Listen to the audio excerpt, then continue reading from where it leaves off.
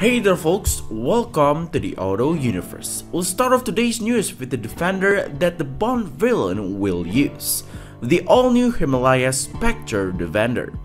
But before we get into the news, make sure to hit that like and subscribe button to keep you up to date with the latest auto news and reviews.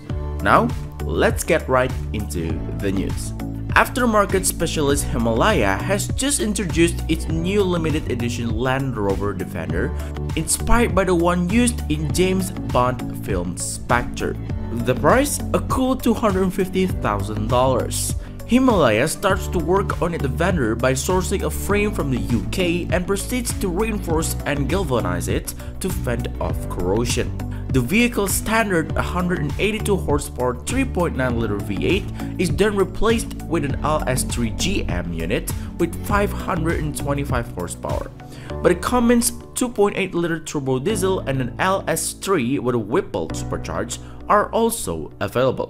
The standard LS3 is mated to a 6-speed automatic transmissions with all-wheel drive and modified hubs, gearings, chromoly axle shaft, and a trussed rear housing.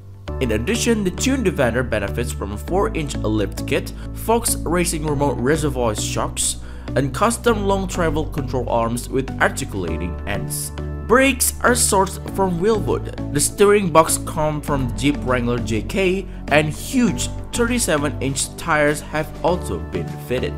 Let me know in the comment section below folks, do you think that those upgrades are crazy enough? Or it doesn't really scream $250,000. We'll continue to the exterior bits. The exterior bits continue with flat wheel arches, roof-mounted lights, custom door handles, retracting power steps, heavy-duty Warn Xeon tense winch, skid plates, a nifty custom rear spare wheel carrier, and a large bulbar. The inside enjoys an extensive leather treatment, Alcantara headliner, Momo steering wheel, Exmore interior LED lighting, and a safety devices roll cage.